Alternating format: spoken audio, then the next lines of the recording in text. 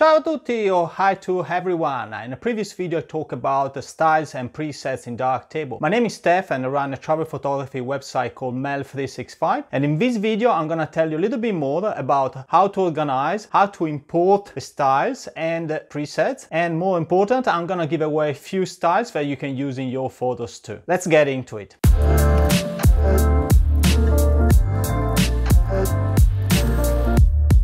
And here I am on the interface of Darktable in the light table view. I want today to work on these photos that I made in Moscow on a night walk, beautiful city, and I'm gonna go on this one first. And to apply a style, probably you already know that you have to go into the styles module and then you select the style that you want to apply. As you can see here, I've organized all of my styles into folders because it's easy for me to go through them. So in this case, I go into a night photo and I want to apply a green grunge photo. Double click on that and here it is, the photo is done and the new look is so much better. Now, how do I organize these styles into folders instead of just a sequence of styles, which is probably too hard to look into it? Very easy. You use the pipe key. So I'm gonna edit this one and you see the pipe key between the folders organization. So easy to do it. And if you are unaware how a style works, you should probably check my previous video where I explain a little bit more about styles and how to create a style. All of the styles are saved by Darktable in a folder into the AppData Local Darktable styles, and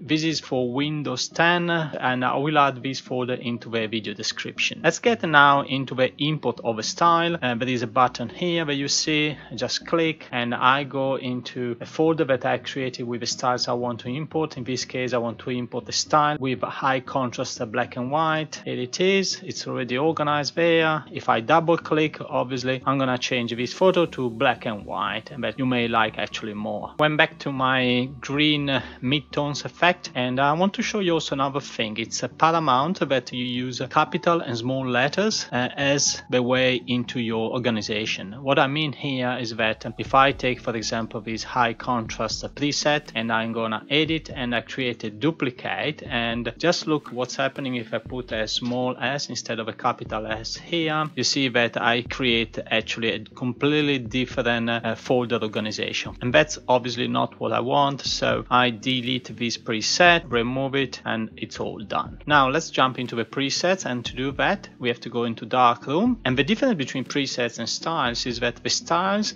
takes the look based on a combination of modules that you have used, and they are stored in the history here. And the preset works only on a single module. For example, if I use the tone curve and I want to add here the tone curve, I can use a preset and I do that into the hamburger button here, and I can use, for example, contrast compression with a single click, and it's gonna change the look but only on the tone curve. Let me go back and create my own preset. For example, I want to dark up the mid-tone and also a little bit the highlights and the shadows, and I want to save these into my favorite. So I store new preset and I say test number 1, and it's all done. And now if I go into the list of a preset, you can see that in bold you have test number 1 here, and that's preset that I have created. Unfortunately, you can't export presets as such. What you can do, you can add the preset to a style and then export and import the style. So you use the style actually to export and import also the preset. Another possible way is to work on the database of Darktable if you want to do that, but it's a little bit more complicated. Now let me resume this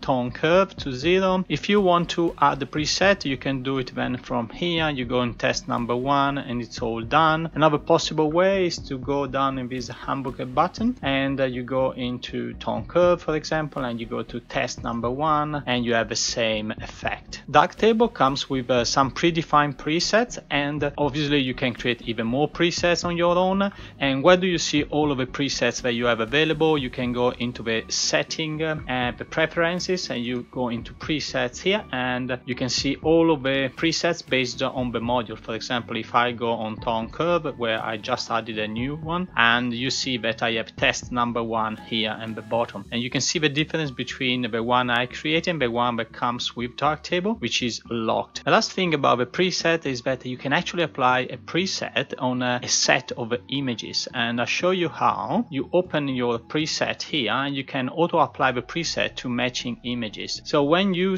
click on here, it opens up a new window where you define what you mean for set of images that are matching. So for example, you could create a denoise preset for all of your photos that have an ISO value of 1600 or more. So now every time I import photos with ISO 1600 or more, I'm gonna denoise the photo. And that's it. If you found this video useful, please add a like. I really appreciate that, and subscribe to the channel and tick that little bell so you will receive a notification every time I post a new video on Darktable, and I'll see you next time.